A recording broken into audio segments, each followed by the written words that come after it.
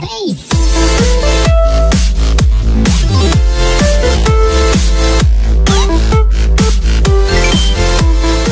Hey guys, so Every Gamer here, back on the video, and in today's video I'm going to be showing you guys on how to duplicate for Terraria for Xbox 360.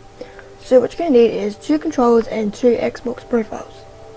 So pretty much what you're going to do is you want to sign into another profile and have that character join into the current world that you're in. Once they have joined, you want to pick out an item that you want to duplicate. So for this, I'm going to use the Terraria blade because it's a pretty good item. And make sure the non-host gets that item, and also check their inventory just in case. So as you see, I got the Terraria blade on my inventory, and the non-host wants to save the game.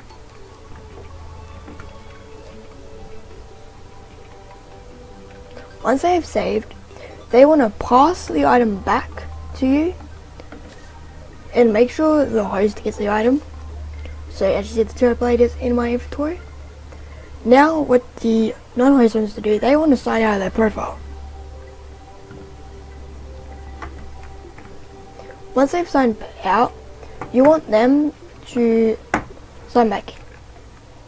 So let me just sign back in the profile real quickly.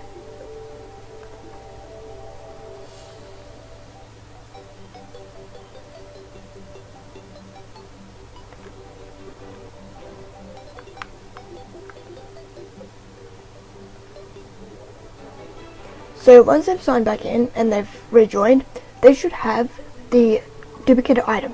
So as you see there, both of my profiles have the Terraria blade.